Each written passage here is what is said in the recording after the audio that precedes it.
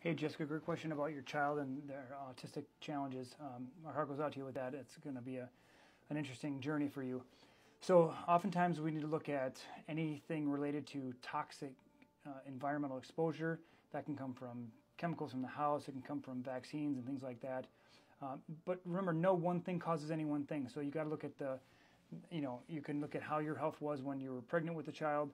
There's a lot of things that go on. You could have been exposed to something during that time, especially during certain times during your pregnancy. All that's water under the bridge at this point. So what you want to do to support this child is help them detoxify, help them balance their gut and things of that nature. Daily detox for this child. I work with several autistic children, and we have them on like a once-a-day shake, and start them off at half a shake a day. Half shake twice a day, things like that. But using detox powders, vitamin D is critically important for kids with autism. Glutathione is a really helpful antioxidant to help your body detoxify. Getting your omega-3 fatty acids is really critical for this kiddo to decrease the inflammation. Obviously, staying on a whole food diet. If you can completely avoid gluten, dairy, soy, sugar, and corn, that would be ideal. Working on no processed foods. Things in packages tend to carry a lot of crap with them, so you'd be mindful of eliminating those things. There's a lot of benefit from ketogenic diets.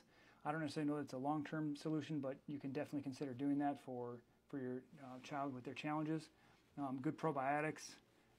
There's a lot of research that says magnesium L-threonate is helpful for children with autism or even adults with autism because it's the magnesium form that can cross the blood-brain barrier. What else? There's brain restore powders out there that you can use to help give your child's brain, the nutrients that she needs in order to just live their best life. So,